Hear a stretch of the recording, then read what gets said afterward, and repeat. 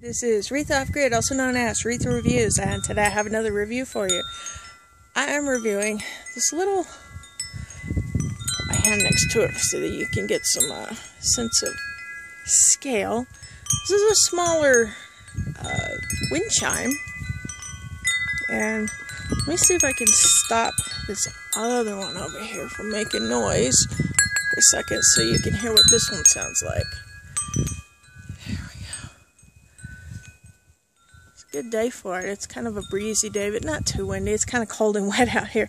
Anyway, I got this at a discount so that I could test it out, and I am testing it. It has a nice sound. It's a high sound. It's not a nice deep sound. It is wood. I don't know how long it's going to last out here, though. I may have to coat it with some wax or something for the winter. And it's got a little wood disc on the inside and a little wood, I don't know what they're called. I know there's a name for that thing, but there's my other wind chimes. Anyway,